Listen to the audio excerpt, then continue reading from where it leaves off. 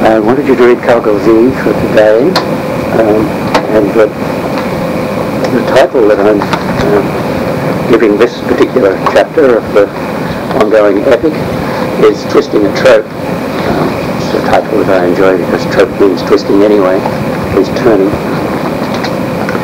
And today is the day when I want to try and make good a little bit on my boast. Remember my T-shirt motto, tropes are instrumental, not ornamental.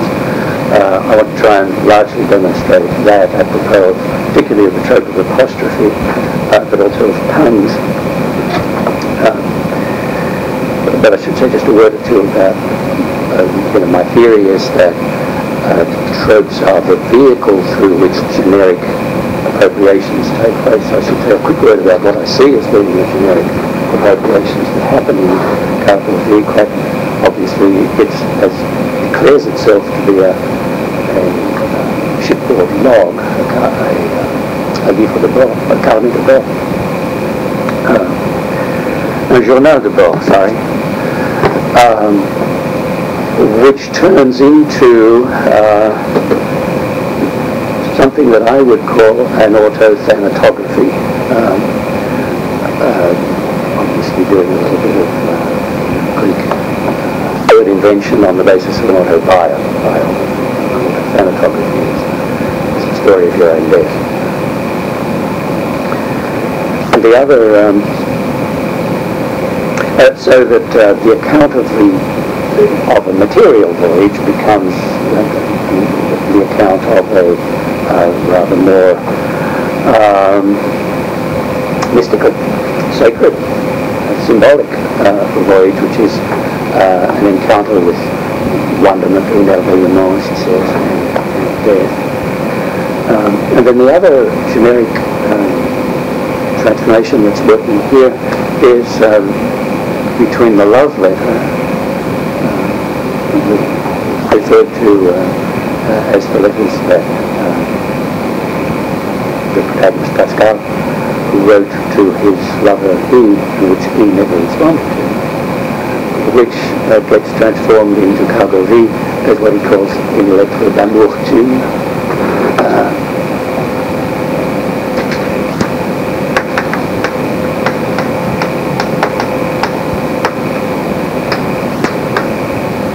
Une lettre d'amour becomes une lettre d'amour-tune as one of the puns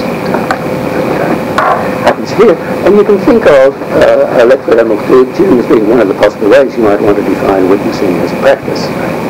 Get through to people, get a response out of people who don't respond to your love letters by transmogrifying them.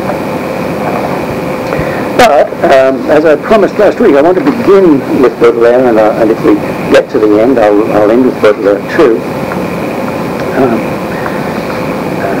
I'm planning, in order to go to a conference next October, I've already offered them a paper that's called Age in the 19th Century, and so I'm trying this out on you to see how it flies. But I do want to talk about Baudelaire because he is one of the central figures in the text, I think, along with a number of other 19th century writers like Coleridge and Nietzsche and musicians, Beethoven of the Fifth Symphony, right, rapping at the door, Destiny knocking at the door, Symphony, the Wagner of Goethe de Mohun, Crépuscule flamboyant as he refers to it.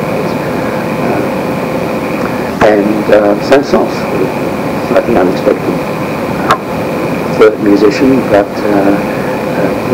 Saint-Saëns wrote quite a lot of sacred music, including an organ symphony, which is mentioned here. What I'm doing is raising the issue of the Fleur du Mal syndrome again today, and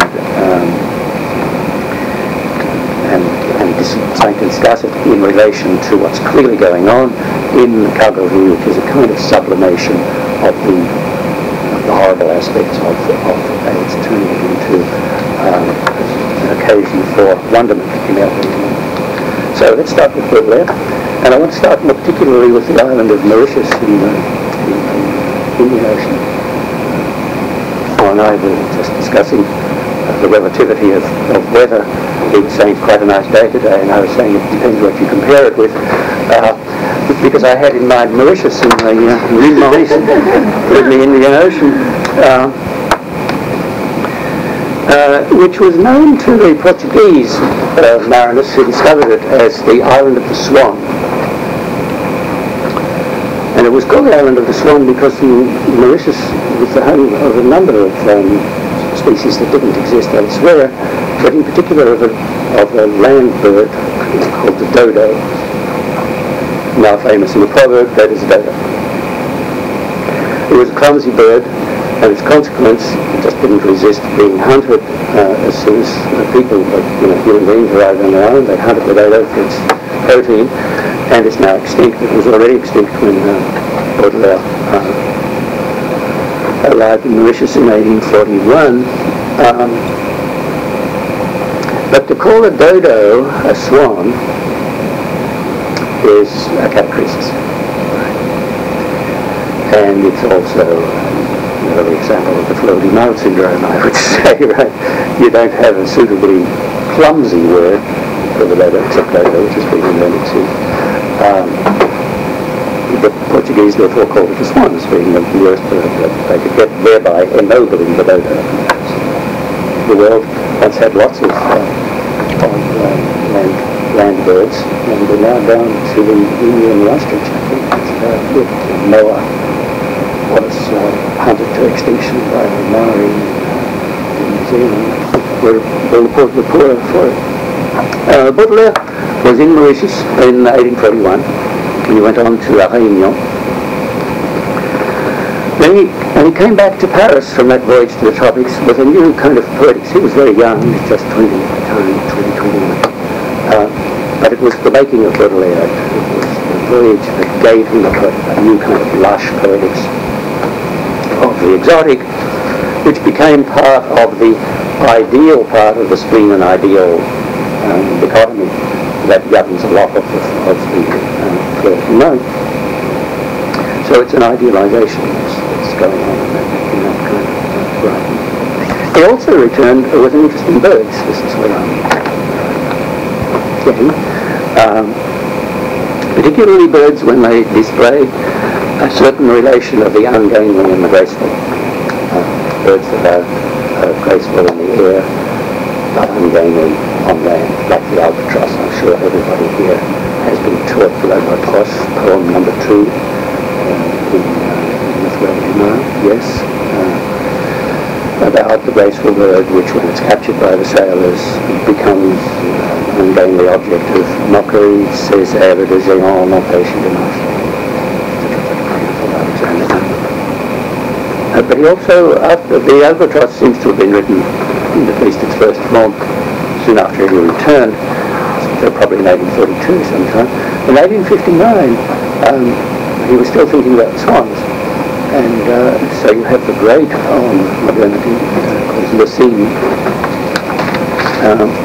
which would take 3 or 4 hours to do justice to, but it's centered on an urban site, something that's seen in the city. A swan escaped from a bird market in a dusty gutter, a long way from its native lake, its Beau-Lac Natal, and described in the poem as comme les exilés, grotesques et sublimes, like exiles, grotesque and sublime. And the poem is dedicated to Victor Hugo, who's a famous exile of the period, who is therefore grotesque et sublime, right? It's also described as being simultaneously uncouth, if you like, ungainly, and sublime. The reference being to that voice coming from the edge, the voice from Guernsey, as something like the conscience, Francis' conscience. For a good 20 years, there was this message coming. There you go. Baudelaire has also a couple of other poems that Baudelaire are present, at least surreptitiously or subterraneously, in Carbogie. One poem is mentioned specifically, and that is L'Homme et la Mer, fairly early poem of Baudelaire's, probably dating from the early 1850s. And Pascal Ledouv just cites the first line dans le livre, toujours tu chériras un mère. Free man, you will always cherish the sea. And he lets the rest of the poem resonate in the memory. I made a copy of it because I won't be able to talk about it. I think there's partly something of a kind of test going on the reader, because there are interesting ways in which that poem, the thematics of that poem resonate with the thematics of Calgary. But I don't want to go into them here. Some other time, maybe when I do my big essay on AIDS in the 19th century, maybe I'll write more of that. But the other two poems that are resonating here by Baudelaire are the first poem of the liminal poem at the one edge of the Fleur du Mal, which is pour lecteur, the address to the reader. Liminal poem was its very famous last line, hypocrite lecteur, mon semblable mon frère, so hypocritical reader, my and my brother. And the last poem in all of the editions of the Fleur du Mal published in Baudelaire's life, Le Voyage, the voyage, which has another famous last line. The last line of it, plonger au fond du gouffre pour trouver de l'inconnu. Plunge to the depths of the abyss in order to discover the unknown. It very clearly resonates with what's happening here. And that's the other liminal. It's at the other edge of the Fleur du Mal. It's the end liminal, which vibrates very interestingly. So all those poems are relevant to Calgary, to its travel thematic, to its rhetoric, and in particular to its problematic of the sublime and the sea. Now, why am I talking about all this stuff? I'm gradually working towards why I'm talking about all this stuff. I think that there is a subterranean pun working in Calgary. Subterranean because you have to guess that it's there. It's a hypothetical pun, if you like. Not hypocritical, but hypothetical. And here it is. In 1492, a gentleman by the name of Cristoforo Colombo set out from Cardiff in Spain, sailing west in hopes of reaching the east. He wanted to prove that you can reach the east by sailing west. And he returned with news of a fabulous new world, which he was inclined to think was Cathay, but he wasn't too sure. And he also brought back syphilis, which then spread like a rapid epidemic right through Europe and actually reached Japan in next to no time. So some historians say. Other historians will say he took syphilis with him to America, where it ravaged the local populations, of course. Either way, you have a history of epidemic associated with backwards and forwards across the Atlantic voyage and this interesting attempt to join the extremes, so to speak. 1992, exactly 500 years later, Pascal Ledouv set out. His age was already very advanced.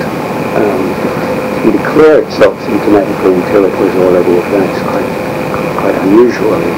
And the reason was that the virus had reached his brain and was actually, the virus itself, HIV, this was not an opportunistic disease, but the effect of the HIV virus itself was gradually destroying his grey matter.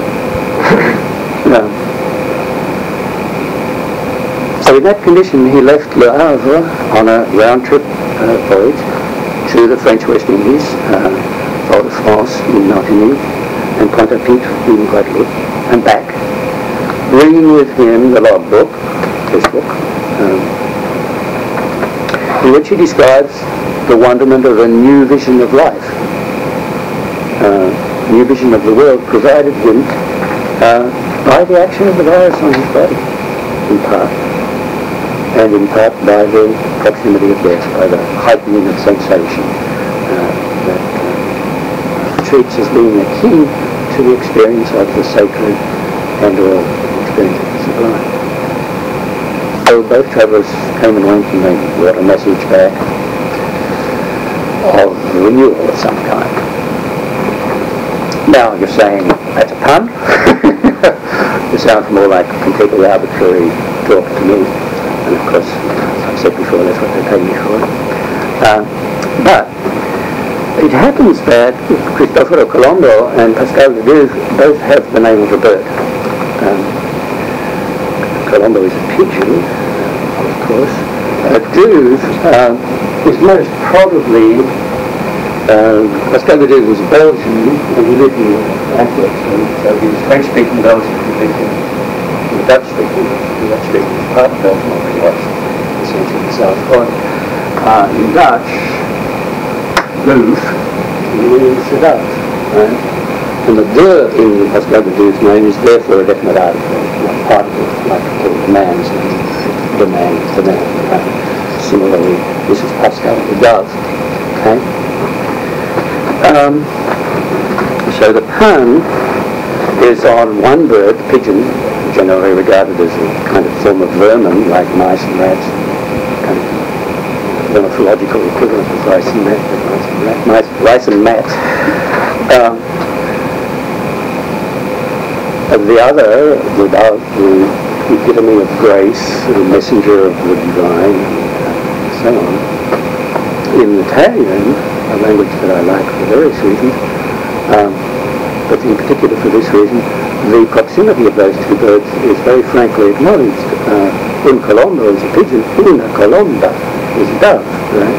Whereas, other more squeamish languages try to keep them separate.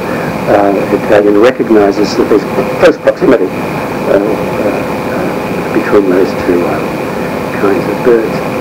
So there's your pun, right? I called it to be a hypothetical pun. I've read the book many times and haven't found anything that I can claim to be an explicit Columbus reference. And that's what's interesting about this pun, I think, if it is a pun at all. And that's the other thing that's interesting about it, is that I don't know whether it's there or not. Right? Keeps me awake at night. Okay, so we talked about Baudelaire, now we've talked about the Voyager pun. Last point before I get started. The two most striking rhetorical features of Carl are, on the one hand, its deployment of puns. That's to say, in more general terms, the figure of paronomasia, which is, basically any exploitation of resemblances, accidental resemblances between words.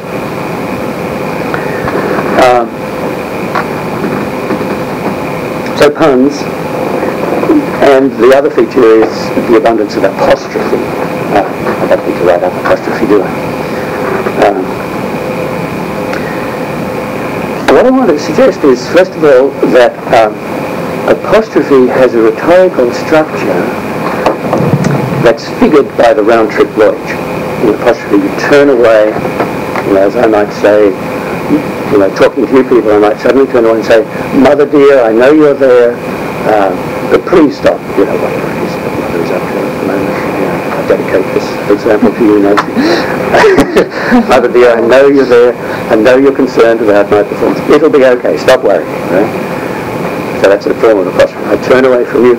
The message is nevertheless directed to the audience. The message of the turning away is directed to the audience. And the message that is part of it. Otherwise, it would be a figure, right? So it's a turning away, or it's a trope that twists back on itself. It's a turning away that turns back, if you like, right? A little bit like a round-trip voyage. Second thing that I want to suggest about the rhetorical texture of the piece is that paronomasia, being a valorization of what you might call parasitical elements in language.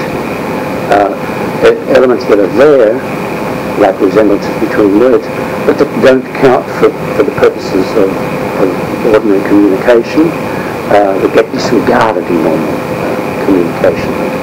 But they would get in the way if you were all the time aware of that stuff going on, of all the possible puns that are available at any given moment in anybody's speech. There wouldn't be any communication. So we disregard those possibilities in order to make communication happen. So the virtuality of puns functions like parasites in the language, and like parasites particularly in the French sense of the word parasite, where parasite is used for what we would call static or noise in a communicational substance. The technical term noise, technical term of information theory, noise in the channel, is translated parasite. So I want to say then that punning is figuratively, metaphorically, has the status of a kind of virus in the linguistic bloodstream, of which users of language are normally unconscious. So they're like, I'm thinking obviously of the analogy of seropositivity, which you can be completely unaware of unless it gets a proper test that shows it up. You cannot know that you're seropositive for a very long time while the virus is operating nevertheless. There's a virus multiplying in the linguistic bloodstream, right? And that is the analogy that's operating, I think, in the case of Pascal Toulouse, clear delight in using puns. So, like stuttering and stammering, punning functions as if it was noise in the channel of communication. In that sense, it's a figure of death. It's the death of communication. It's the death of writing here, right, as an ordinary act of communication, and it turns it into something else. So it's a figure for the presence of death in life, but also punning language as virally infected language, langage parasité, you might want to say in French, is capable of infiltrating culture, of infecting culture, and taking epidemic precautions. There's a kind of imaginary of cargogie going on in the writing, such that Pascal Toulouse is asking himself, how can I wake people up? How can I get people to realize that the culture is seropositive? And his answer is, well, this language is the way to go to do that. And so we have another example in our series of metaphors of cultural infiltration, of witnessing as a form of infiltration of culture, with, however, a slight difference that in this case there's the threat of an epidemic, right? If virally infected language does this. So rhetorical point one, the round-trip voyage is the figure for apostrophe and vice versa. Point number two, punning is the figure for viral infection of language.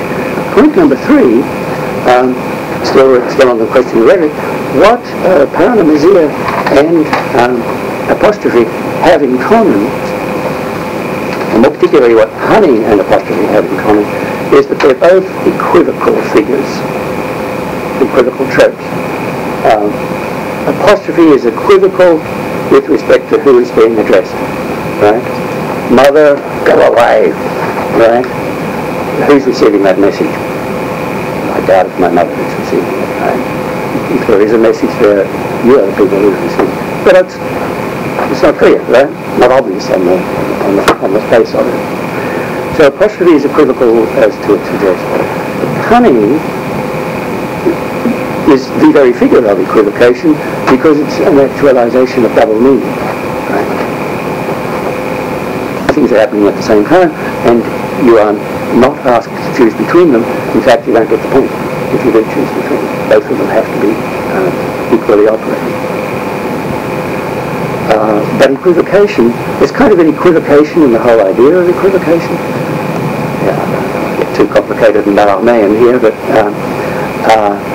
in French, inéquivoque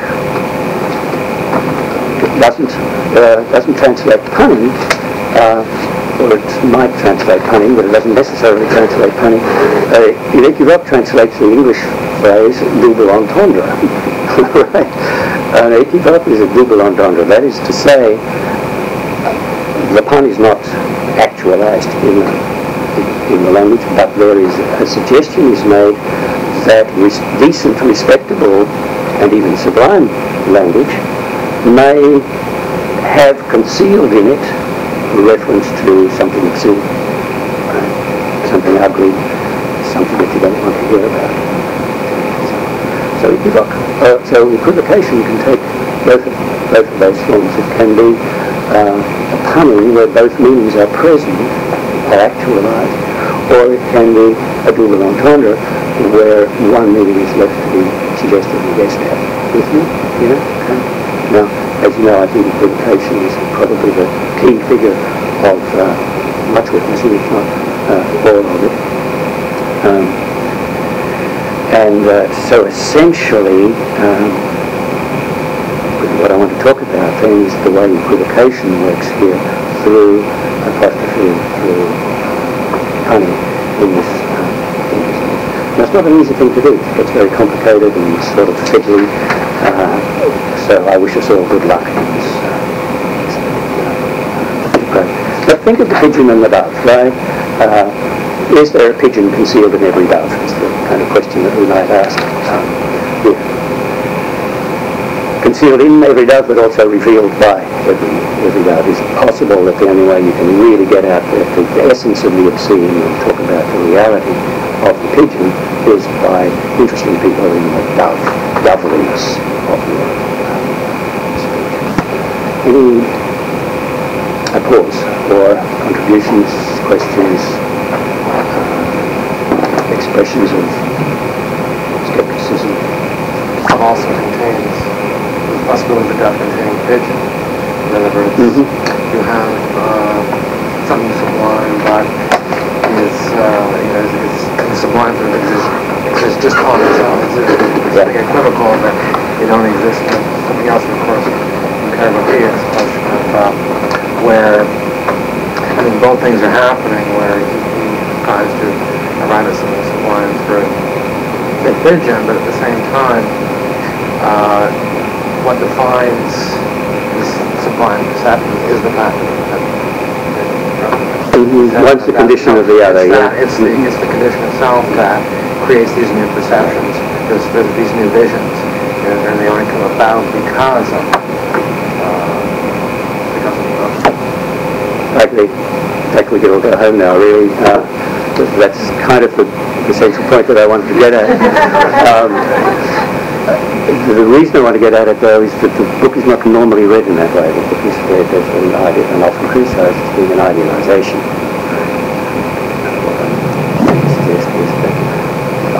You can't do anything but idealize. In a sense, this is an exaggeration of that consistency, which makes it fairly clearly readable. And the dove going to get the message to bring back, but you never know. There's no limits to critical ingenuity. No, you can get paid. In fact, that's right. We have a whole dissertation. There are probably several dissertations. I think so. Yeah, the dove. Well, they're all not clear ones that I'm conscious of, but I wouldn't want to say no. Haven't proved the negative. It's just that message of hopelessness, from devastation and destruction. If you're going to talk about this round trip voyage and the water and that notion. You also have to think of the other, not exactly pun, but of the other resonance of the two first names. Christophoro means Christ bearer, and Pascal refers to the lamb, right? Pascal, lamb, that's to say the sacrifice. So, there is a dissertation right there. I swear to you, there is a dissertation right there. Several dissertations, one each. Okay. Let me get... I'm sorry. Is it my generosity that's... I'm always pleased to give somebody else work to do. Okay. Now I'm going to talk about apostrophe for a bit. and then I'll talk about writing for a bit, and then I'll be back at the end. Well, then I'll talk about reading, and that'll bring me back to Baudelaire. We may or may not get through all of that stuff, but we've got the sort of general gist of my argument right now, and the rest will all be icing on the cake, or alternatively, dross, the dross that's left over after you've panned for gold, let's see how we go.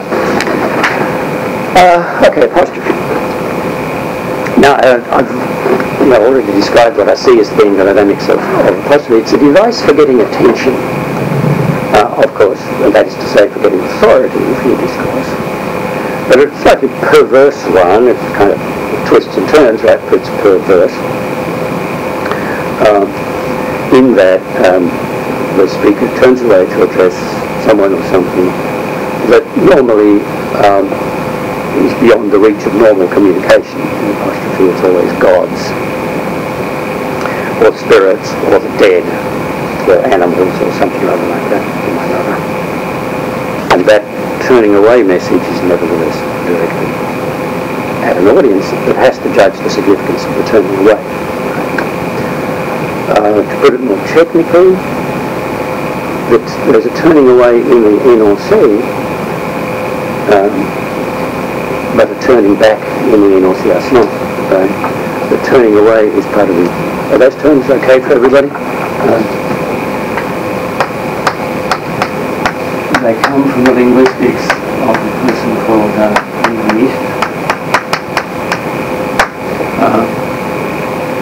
Translated roughly, the statement and the utterance, the general theory is you don't get the one without the other, because there is no statement that is not also an utterance, and no utterance that doesn't at the same time contain a statement. And so that you can say that a statement has a subject and an addressee. Mother, stopping theory. I am speaking to my mother. The addressee of my speech is I. Whereas the utterance has another subject and another receiver, right? I'm sort of distinguishing between addressor, addressee, sender, receiver here, right? The addressor, addressee is a turning away.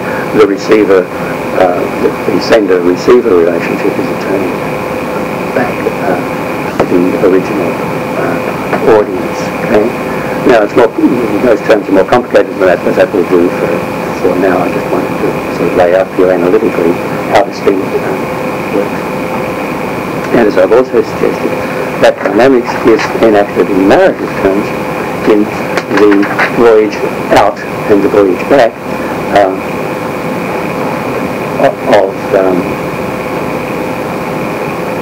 Calgary, which we can also map in terms of the main addressees of the apostrophes. There are any number, I haven't counted how many apostrophes there are in this text, but there are any number of them. It's a real particular style. But the main ones are E, the lover, who dumped Pascal when he became symptomatic.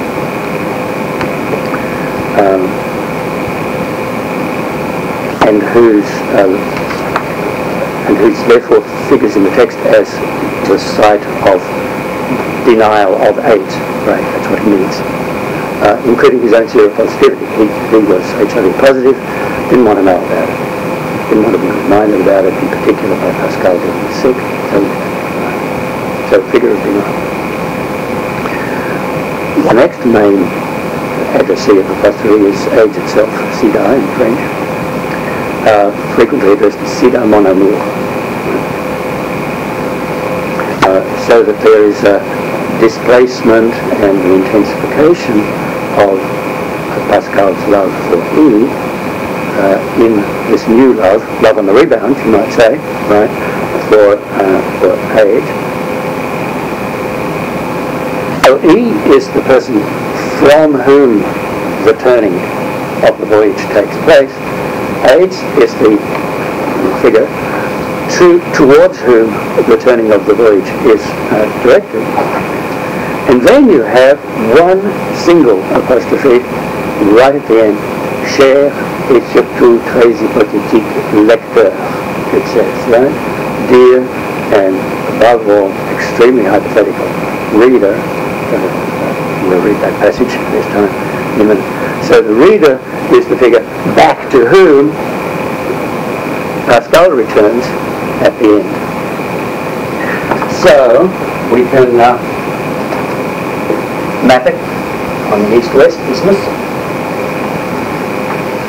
E, back in Europe, turning away from E. Turning away from E. I don't know how you mark turning away. Okay, this way, right? Turning away from E, turning towards A, right? Turning back to reader. Got me? Good, I'm getting that? Yeah? And what's interesting is there's this gap between E and reader. There's a difference between the figure of E and the figure of the reader, which is the sign of the transformation that the text wants to produce. Right? It doesn't want to turn E into reader. E is no longer accessible. E is not answering any messages at all. Right? But it wants to find a reader who will be the equivalent of E, but the equivalent of E rendered responsive to the message. And the way of doing that is that you have to travel west in order to get back east. Am I making sense at all? Or driving you crazy? Or both? Okay. So let's run through them really quickly.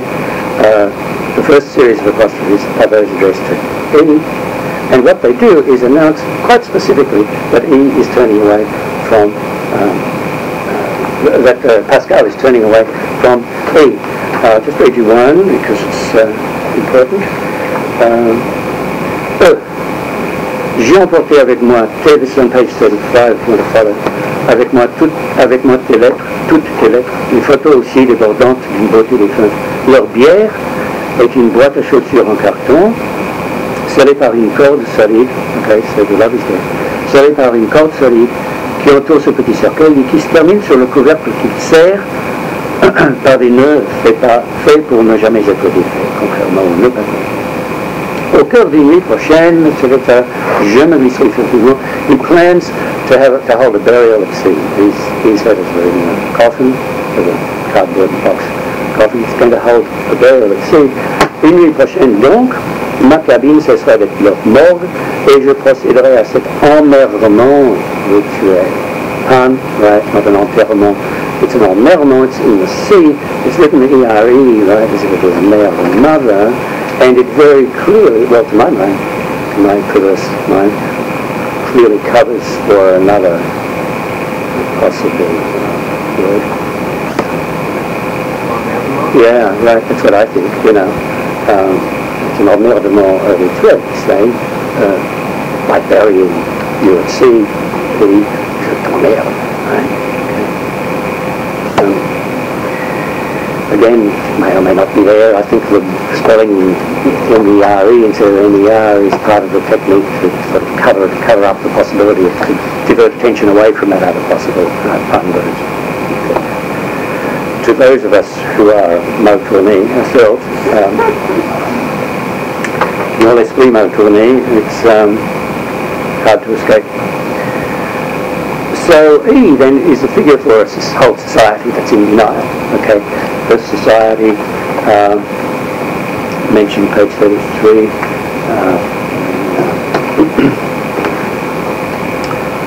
Scott is imagining humanity as being a bunch of cows set about a field by a mysterious god. There they are, standing around, okay, in the field. Être ou ne pas être, telle est la question. Right? Pas knowing to be or not to be, obviously être ou ne pas être. But it means to graze or not to graze, right? To munch or not to munch, such is the question. Et la plupart paissent placidement sans trop s'interroger. Most go on placidly chewing their cuds without asking themselves too many questions. That's what he is all about. He is the guy who wants to be able to go on basically chewing.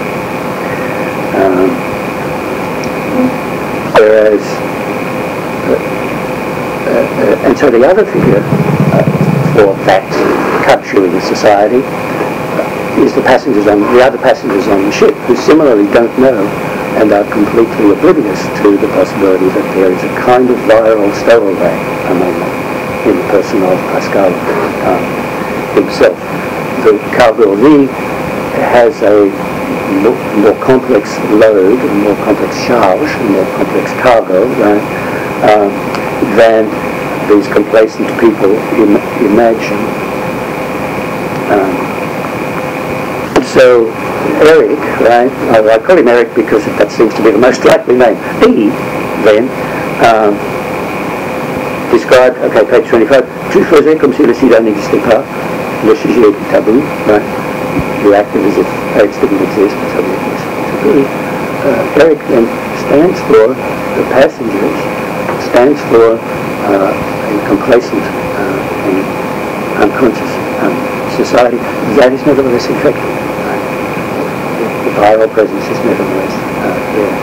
So we have a sort of ship of fools thematic, the ancient motif of the Narrenschiff, the ship of fools, where most of the passengers on the ship are simply unaware of kind of reality. Okay, the second set of apostrophes then are the apostrophes to AIDS, which is addressed lovingly and always favourably compared to Pascal's relation with Eve. He dumped Pascal. The AIDS is always described as being something that you can count on. It will always be there. It's not going to dump me, and I prefer it for that reason. It's an element of stability in the life. So these addresses to AIDS are always full of insinuations and little barbs. Page 13, minuscule petite bestiole. It says, l'idée par million, vous occupez mon cerveau et vous vous en occupez, you're occupying my brain. And you're looking after it, you're taking care of it, unlike mais avec quelqu'un else. Plus, there's more flamboyance in this case. A little bit later, page 31, cher, très cher VIH, voilà encore que tu m'enfièvres comme seul toi peux le faire, de cette éclat de chaleur froide. The comparison of the fever of AIDS with respect to the other feverish love affair. This one is unique comme seul toi peux le faire. Perhaps the best ones in this nasty vein are on page 84. Si dans mon cœur, si dans mon calvaire, si dans mon amour, j'entretiens avec toi une relation passionnelle que je n'envisage pas de fuir. I have no intention of running away from this particular I spoke it earlier. Si dans mon amour, toi au moins tu me resteras fidèle jusqu'à la mort. You will be faithful to me. So insinuations and barbs, but also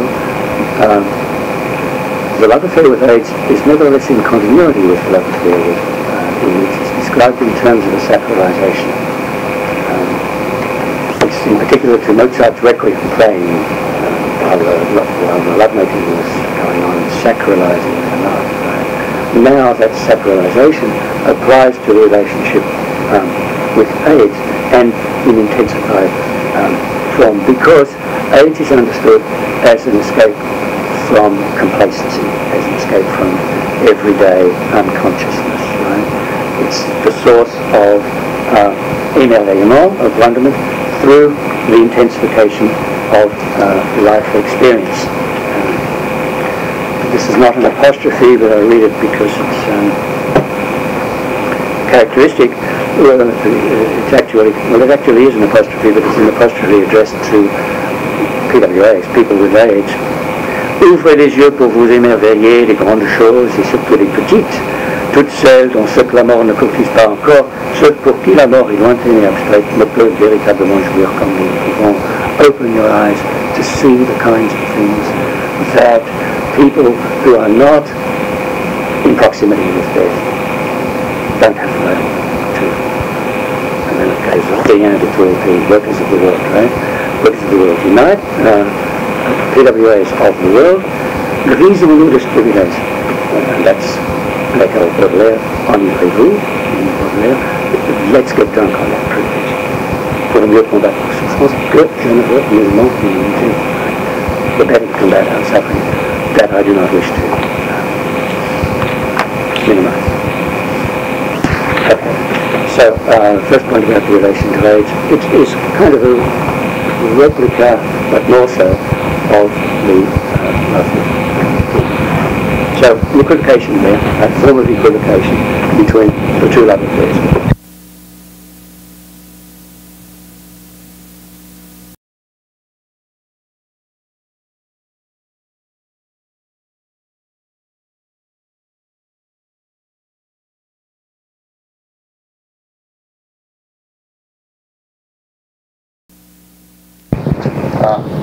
The rest of what I was saying about the relation to age, it has to do with writing, basically. Scholar Jew understands writing as being identity forming on the one hand, collaborative on the other hand, and thirdly, self-revealing. Okay. Identity forming has to do with his understanding of age as being a factor of personal identity, in the sense that, as he says, it never takes the same form twice. Everyone who has age has their own personal form of age. It's a factor of identity.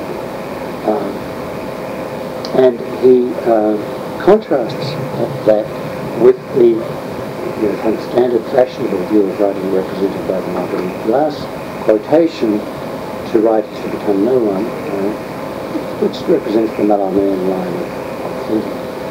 So the idea is that all of those puns are something like the presence of death in the writing, but controlled in a form of collaboration by the writer, whose identity is being formed by discovering the meaning of the puns, by explaining to us what those puns signify and how we should understand. Unlike Mallarmé. Mallarmé's practice was to let language work on its own and for the poet to disappear. Poetry is la disparition du répertoire du poète, so as to allow the resources of language to go. That's not Pascal. Pascal is European. The writer still has an identity, but the writer is collaborating with death. Right? La mort qui fait son œuvre en moi, he says, right? Death is creating its work in me through the vehicle of the virus, through the vehicle of age. I am writing that work of death, making sense. So the key apostrophe here would be the one on page 13, where he says, VIH, c'est un peu toi qui écris ici. HIV, you're pretty much the one doing the writing here. Okay? And my point about that apostrophe would be, well, I've made several points. One point is that it's obviously motivated by the exact form that age was taking in Pascal's case. That's to say, the invasion of his brain by the virus, right? So there's a literal sense, which is as it was almost literal sense, which is able to say, they are sitting at what we see. Secondly, though, that apostrophe itself enacts a collaboration, because it's saying, because it's énoncé, because in the énoncé, a writing subject is attributing the possibility of writing to age, right? Whereas the subject of the énonciation is a writing subject. So, c'est un peu toi qui écris ici.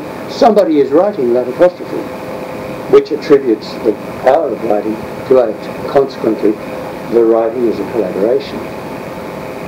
With me there? And then the third major point that I've made about that apostrophe is that it bears the very sign of equivocation. derrière c'est un peu if you're speaking French and you're in an argument you want to sort of wriggle your way out of it by agreeing with both sides of the argument the way one does, right? Well, I'm not supposed to with rhetoric, back to the only way to negotiate a position, then un peu is exactly what vous avez un peu raison, right? You know,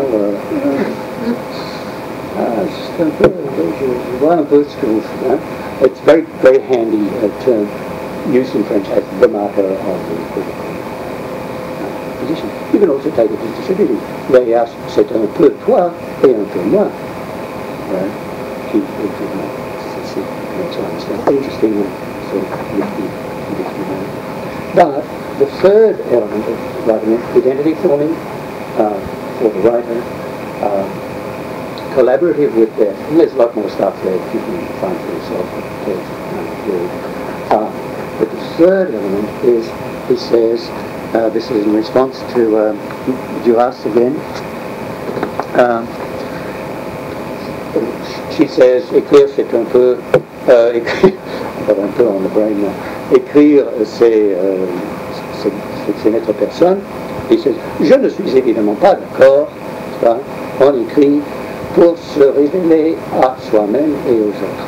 So self-revelatory is the third point, and therefore revelatory to oneself and to others.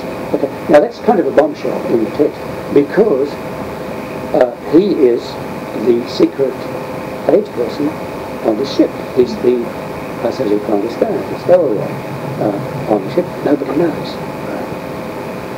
So the fact that he's writing is the fact that he's referring to writing as self-revelatory represents the turning point here. Coming back to reveal yourself to somebody or other, which is both the turning point in the voyage and the turning point of apostrophe, because you're heading now towards that final apostrophe to the réécrire et se décrise politique. And the process of revelation is figured in the moments in the narrative.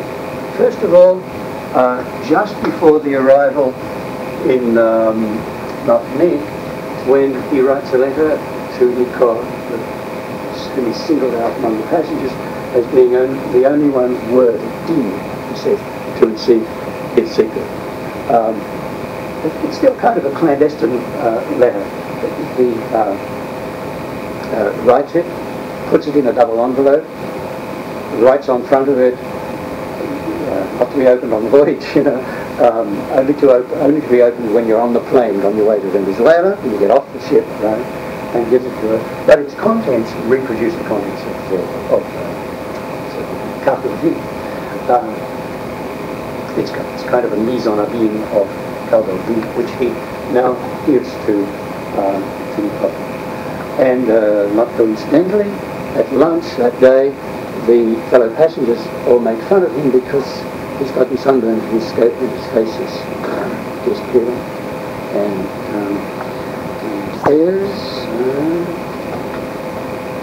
they don't realise is that my heart is peeling too. Okay, so the self-revelation is readable in his face. Okay, they don't understand, but they are nevertheless revealing that he's coming out from the secrecy of being a stowaway. But it's going to be a two-stage process. The face has come out to Nicole. Now mon cœur has to come out too. And that takes place here, on the morning of the day of the arrival back in the Havre. This time, he makes that funny little erotically charged visit to the ship's, what is that, radio operator. Sparks, whom he's already noticed at the very start of the voyage and had an erotic dream about. So something is returning now, and what's returning is love for a human being. But we can write Sparks in here as being already a sort of figure for the reader that's going to be addressed in a minute. In fact, on the same page. And notice that Sparks is therefore yet another avatar of E is being left behind, being abandoned, right? But an E transformed because he is responsive. Okay, that's the point. There's complicity between them. They fall into the tu form immediately instead of the vous, si, cela, you, says, etc. And Pascal, it goes away. No sexual consummation, it goes away, leaving a message in Morse. Again, that little clandestinity thing, leaving a message in Morse that could easily be a version of his declarations of love to age. Tu sais, it's on page 160, tout au long de ce voyage ensemble, je t'ai beaucoup aimé parce que tu m'as beaucoup aimé. He could easily have said that to age, but he's now saying it to a human being person. The radio operator. Now that tiptoeing away, the discreet departure, is what he's planned all along, because he says, I visit this spot pour faire connaissance avec lui et lui faire misère. So the message of love is the same thing now as a departure message. Leave taking. The leave taking is the message of love. Consequently, when he turns to the reader, on that same page, 116, you have to understand that the reader is being addressed now as one assumed to be or hoped to be capable of responding with love to the text. One of the things that hypothétique means, chair très hypothétique, I don't know whether you exist. You're hypothetical. I'm hoping you exist, but I can't be sure.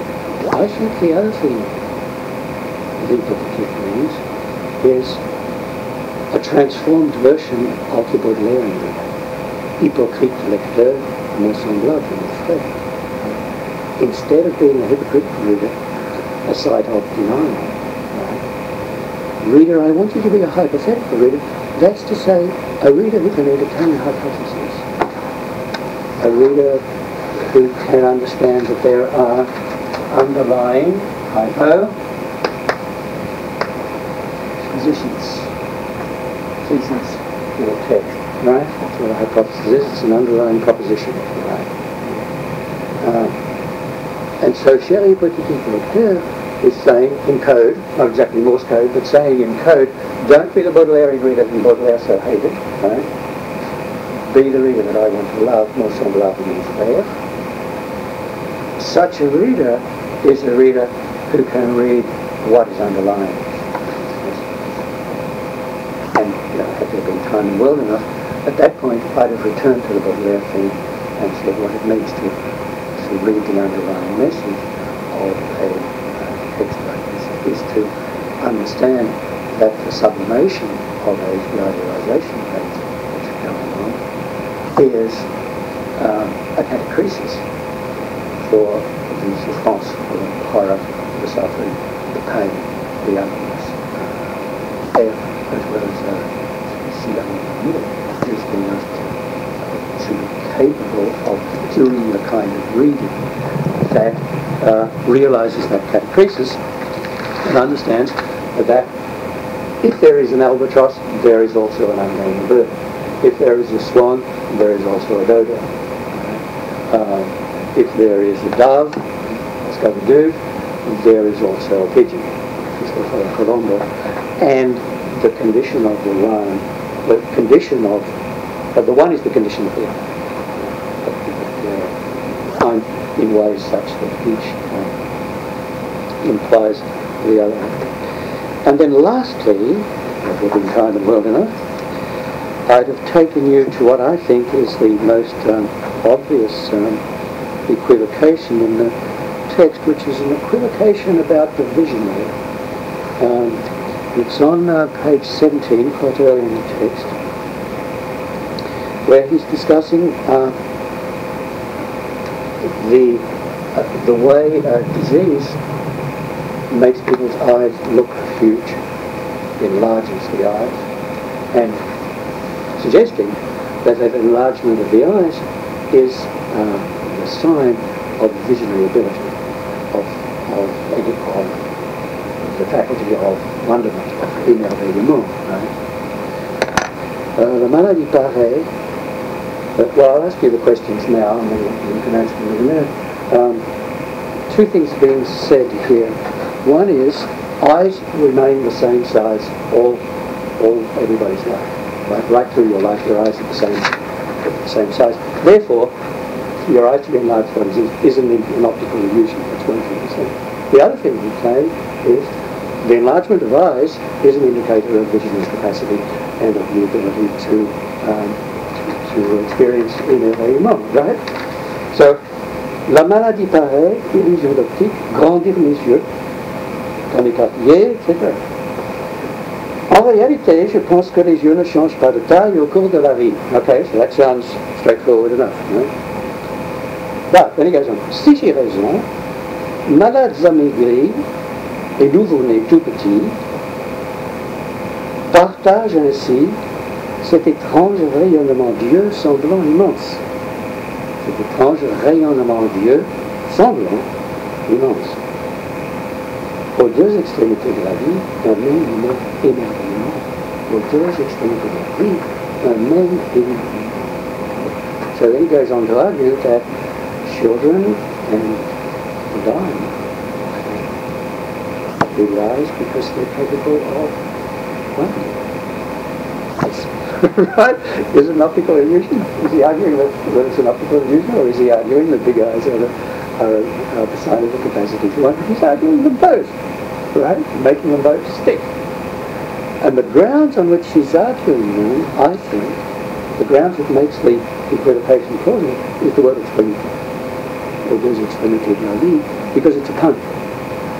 It means both ends of life, birth and death.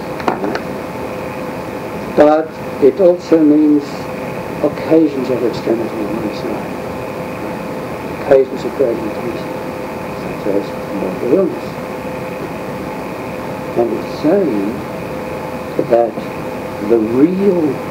what is real that makes the equivocation possible is the experience of extremity.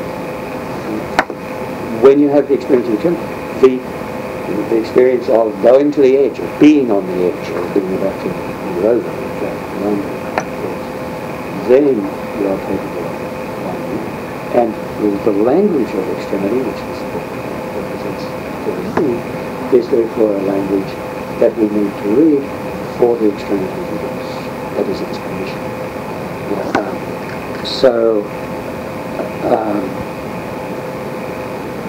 Getting back to the address to the reader now, it's saying, reader, I may be an émerveilliste, as he says, but I'm really agnostic about the wonderment thing. I don't know whether it's real in any sense or whether it's an illusion.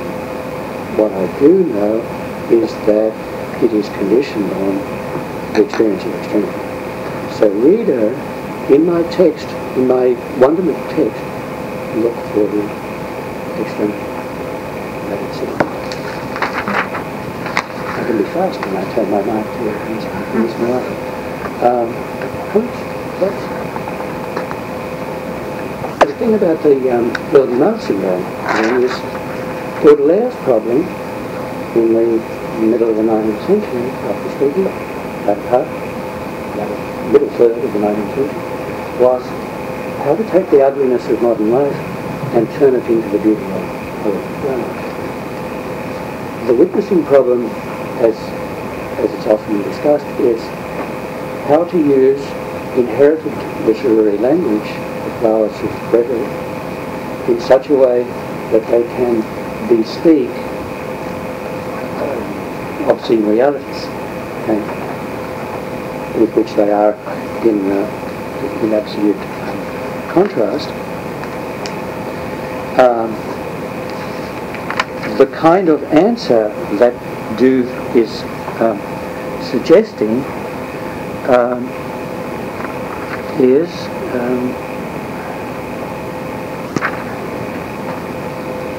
that's hardly the point, in a way. What he's suggesting is that the situation is such that there is no form of beautiful language, like Swan and Madoda, there is no form of beautiful language that does not refer to an ugliness, that is not conditioned on ugliness. And similarly, there is no ugliness that does not have a beautiful expression. So the two go together anyway, it's like a suggestion. But it's up to loving reading, loving readership, to be able to understand that. And in the end, what Emile de Remorque probably needs is the ability to understand that.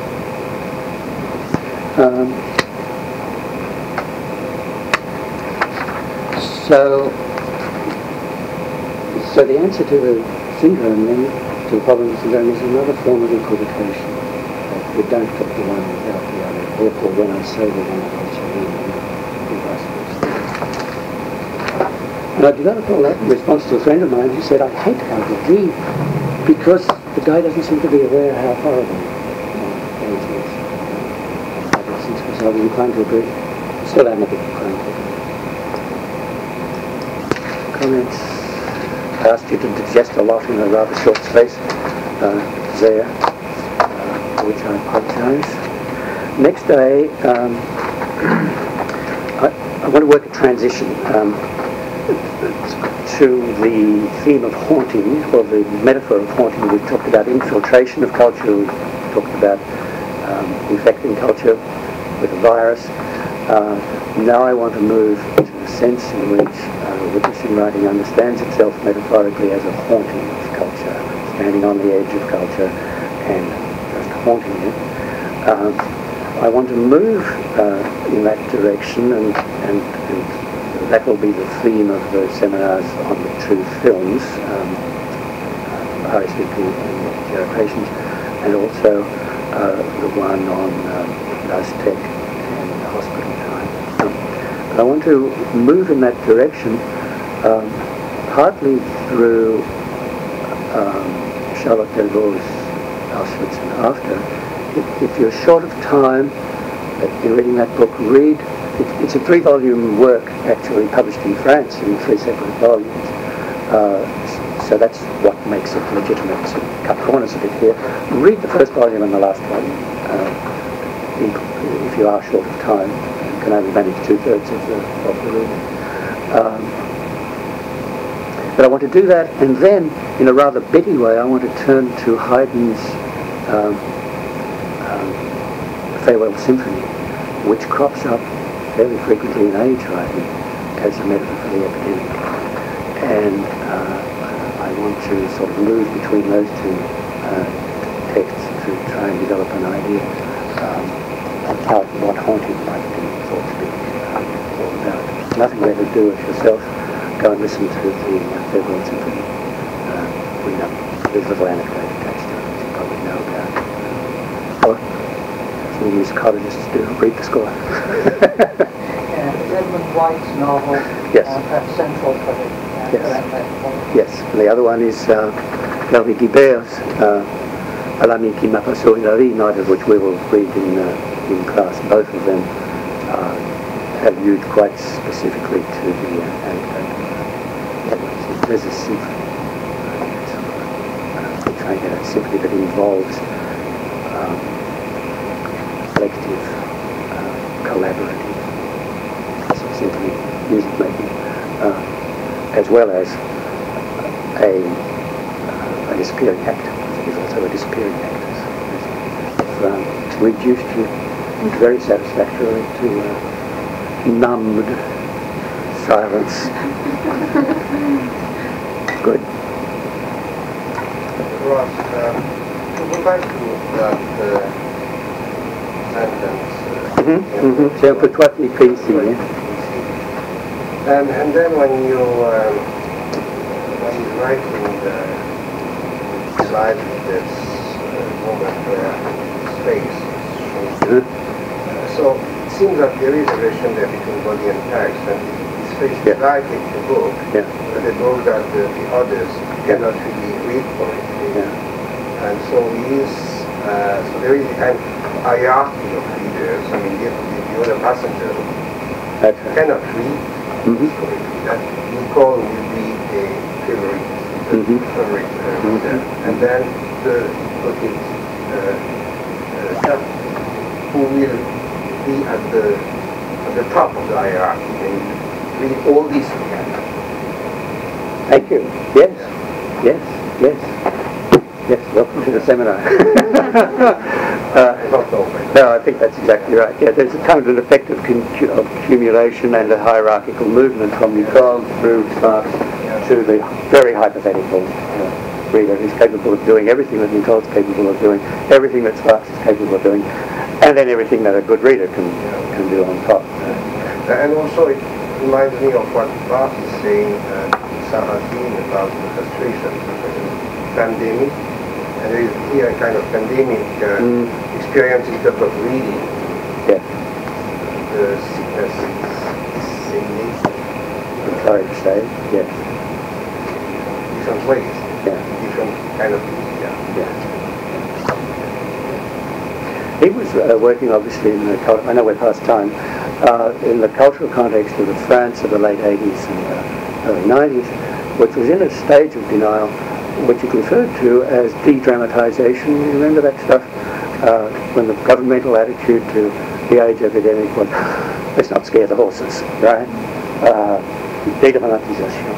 Let's pretend it's not there, and let the medical folks look after it. Maybe we won't make any particular effort in the direction of education, in the direction of distributing condoms, in the direction of trying to reach communities at risk, or any of that kind of thing.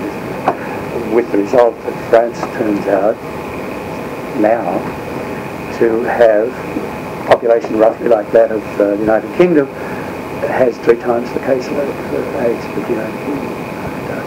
And that's the kind of attitude we don't have, that essentially the 3 major French writers, Henri Guibert, Pascal Ledoux and Cyril Collard, each in their own way, are trying to turn into a dramatization. It looks like a lot of breast bleeding to us, right? When we read it as good, 4 feet on the ground Anglo-Saxons, as I'm going to claim to be for this purpose.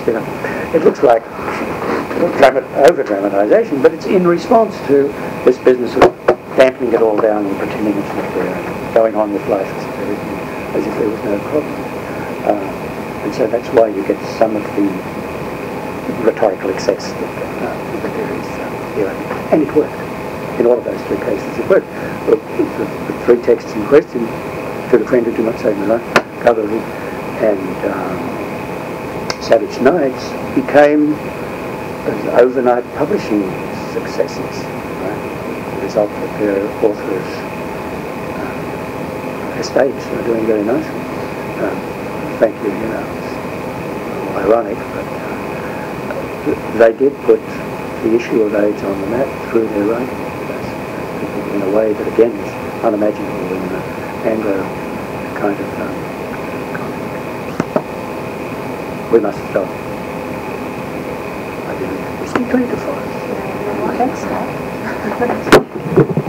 Oh, thank you. Oh, well, we can keep going. This is wonderful. Why did I must have misread my watch, and you people very candidly didn't correct me until now.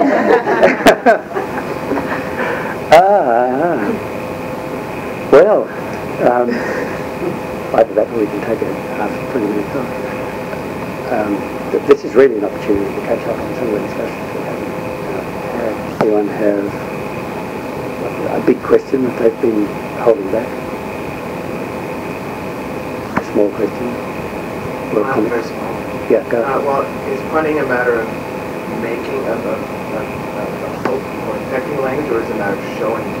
Yeah. Or is this language already seropositive? Yeah, that's a better way of formulating it. You're right. Yeah. Which is better? Showing the language to be already infected with it. Yeah. See there's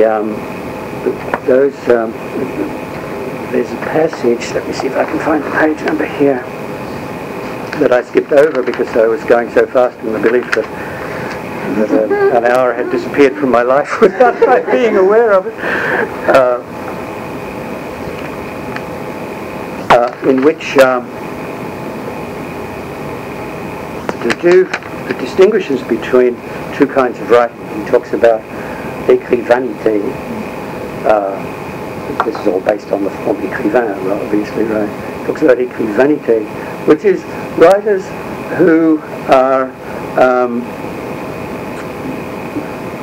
not particularly conscious of what he calls the ultimate blank page that awaits their text, right, and that awaits them as well.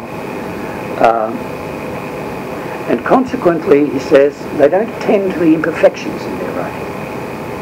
This is on page 52. Tout ce qui manque, tout ce qu'il y a en trop, tout ce qui est mal fait. So what's missing, what's supernumerary, and also what's blotched in the writing. Okay, so there's an assumption there that writing is always imperfect, and that attention to the imperfections of writing is the sign of what he calls the écrivain, right, who is not vain in the same way anyway. The écrivain is a writer person, somebody who is writing, whose text is marked by the consciousness of death, in the sense that it is aware of its imperfections, that it is turning those imperfections into writing. Okay. Now, tout ce qui manque, tout ce qu'il y a en trop, in particular, tout ce qu'il y a en trop, is not a bad way of understanding the way the meanings of language will proliferate if you start to look at its signifier, at the signifiers of language, in the way that a punster tends to do, right? There is a kind of surplus of meaning in language that goes beyond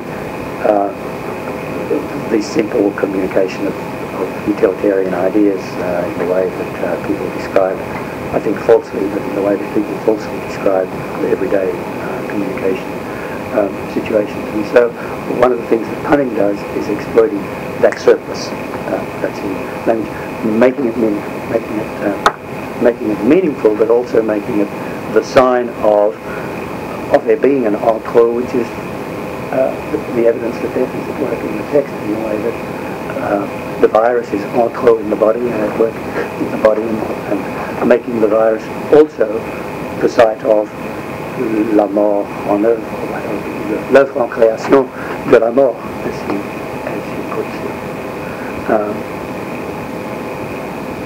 All that's extrapolation on my part. It's not laid out in the text at all, right? So you need to be suspicious of it. But I think you can hang it on to enough. He does a little bit of self-reflexive theory in passing as he goes over a couple of days, and he gets quite interested in the theory of writing. I think you can, hang that kind of an understanding onto that. What do you think? Does that make sense to you? Yeah, that makes sense. Yeah. I think it's a really interesting way to understand the question of writing. There's a writing that's for the cows in the field, right, chewing their cuds and wondering whether to paître ou ne pas paître, or not wondering whether to paître ou ne pas paître, just going ahead and chewing. There's that kind of writing, and then there's another kind of writing. And he says at another place, so I never reread myself. Let there be contradictions. If there are contradictions, so much the better. If you're following up on a comment of Roland's, understanding that writing in all of these texts, but most literally in this one, tends to be writing with the body, writing with the AIDS body, then what we have here is a rather intellectually satisfying definition of what writing with the AIDS body, what one might understand by that term, right? Or what I call the writing of AIDS, with an equivocation of my own there as to whether it's a subjective genitive or an objective genitive. Is AIDS doing the writing, or am I doing the writing on behalf of AIDS?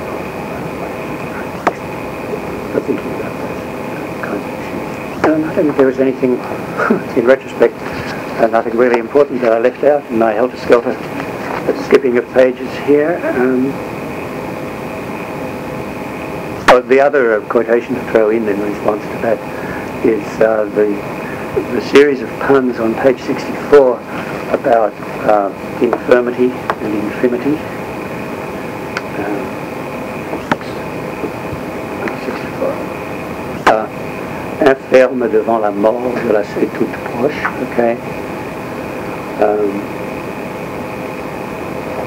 I guess infirme is a hypothetical pun which is not present in the text, but that's what infirme devant la mort means, right? It means being infirm. And then towards the bottom of the page, ceci est un journal infime avec beaucoup d'espace blanc où se loge invisible, l'invisible. Right? So blank page is the place where the unsayable is invisibly present. You probably couldn't get a clearer quotation than that to indicate what the readers, what's expected of the reader here, but also what the understanding of the textual imperfection is infime, in the sense of just not being up to the task, not being adequate to its task. It's full of blanks where it should have, one might think that it should have a presence that has absences. Infirme is the word that Baudelaire is using. Is that so? Thank you. I'd never noticed that. Yeah. Terrific. What it is to have a good education.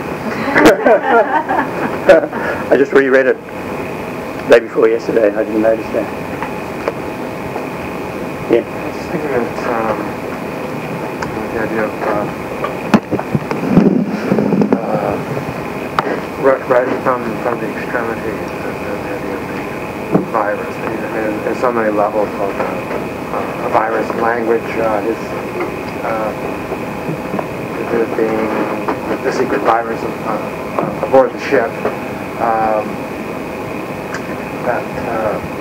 And there seems to be the sense of addressing. Both are addressing AIDS, but just addressing the virile content of existence. That somehow through acknowledgement, through I guess even being willing to try to achieve something beautiful out of something so ugly, that it does open up the possibilities of entering both the sublime, but realizing that is at the price of facing the ugly. And if he's addressing like the hypothetical reader and trying to break this indifference that he represents, and he is sort of offering a possibility of experiencing something more, but at the price of the cost of having to realize that you also have to face what is that like. And the only way out of being the cow is and just choosing to graze or not to graze. Yeah, that's right. Is to look at the ugly as well, as well as look at the sublime, and that the only route to perhaps in one sense it is this sort of idealization of this being at the threshold of death, and all everything looks different, each experience is different. Each day is a new experience. But there's also that sense that this is only possible through, there's almost a sense it's only possible through the virus, the existence of the virus, so that... through the existence of what I'd call viral phenomena.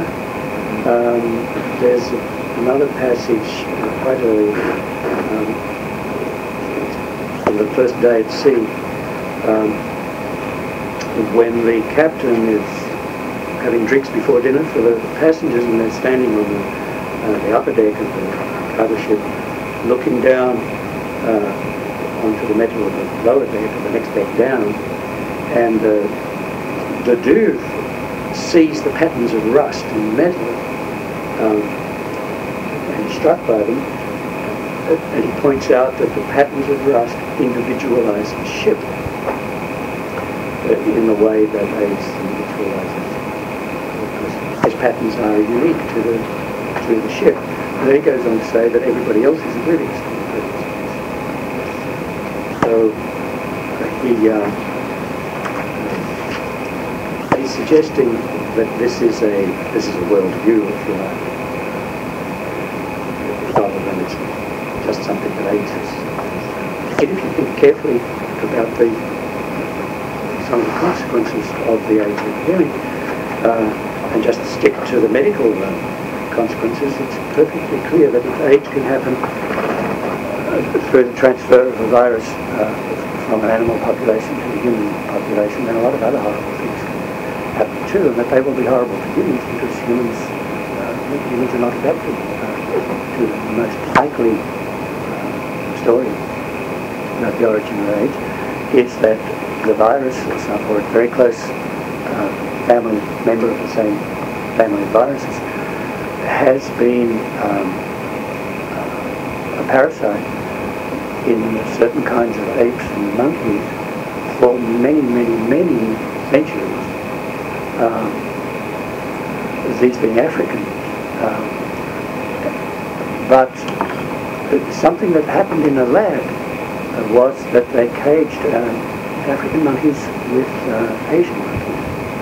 And the Asian monkeys fell ill with an AIDS-like disease, which suggested that the Asian monkeys did not have protection from the virus in the way that the African monkeys did, and therefore that human AIDS, which in some of its strands looks like a very close relation to the simian type, is as virulent as it is simply because we haven't spent centuries getting again. Of all the animals that we cohabit with, increasingly close contact in some parts of the world. Viruses, pigs do, we know that pigs do, etc., carry viruses to which human beings are probably horribly vulnerable. Nobody is doing any work on it. Doing it in a piecemeal way. When chicken flu turns up, then they try to do something by killing the chickens, right? But nobody's working on some of the implications. Right?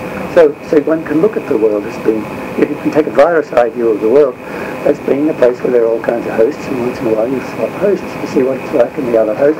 And if you don't kill off too many of your hosts, then chances are you will eventually find a permanent home in that host as well as in your original one. From the point of view of a virus. So, yeah, there's some sense of that here, I think. Some understanding of the world as a place of great unconsciousness on the part of the conscious inhabitants of it, who are simply unaware of their own vulnerability, but also, as you say, unaware of the consequences of that. Had I known I was going to have all this spare time, I'd have done you a little potted history of the aesthetics of the sublime, and tried to sell you on the idea that in doing the aesthetics of the, Longinus, I'll do it for you, Longinus, Burke, can't, there you go, that the rather rich history that we have of thinking about the sublime has displaced and in many ways replaced, substituted for a history of the obscene, which hasn't been done. And that's a reason why the resources of sublimity are so available to a writer like Pascal Ledoux, who went to school and read his Baudelaire there, and read his Nietzsche, and everything that he's read and has gone into here, while the resources of the obscene are not available to us. We don't have that language because it hasn't been developed. Why hasn't it been developed? Nobody wants to hear about it. And I'm guessing now that if you've looked at the theory of the sublime, you can see that it is in disguised form a theory of pain, and not even very disguised, right? Theory of pain and a theory of trauma. Well, and Burke actually mentioned, one of the qualities that is part of the sublime is that it is, you know, it is something that is terrifying. I can't remember the exact, I can't really refer to it, but like he described it, well, you know, if you're standing at the edge of an abyss, what makes the experience so sublime is the fact that there's also fear and terror, shaking, quivering, involved in that. So I mean, I can see this. I mean, there's the part where I just mentioned that, well, AIDS is the, you know, the best example of, you know, the physical and concrete expression of eros and thanatos together. The death drive and that's all in one. You know, and of course, I can be given that sort of a pun in that. Well, AIDS is associated, death is associated with love. Yeah. Directly through the act of doing that, killing yourself through. Right. Yeah, it's another version of the same syndrome. I think I mentioned this before. You might want to look at Lyotard's book, L'Humain, where his way of talking about the sublime is to describe it as being the aesthetic problem, and the sublime is the problem of the presentation of the unpresentable. And of course, you know, that is exactly the problem that we've seen too. And those cows in the field are as unconcerned about the sublime as they are unconcerned about the obscene. It's the same category from the point of view of the cows in the field. So that's the constellation I want to argue. I'm really sorry I screwed up on the time thing. I'll try to be better in the future. I'm not panic here, but I guess we got through it anyway.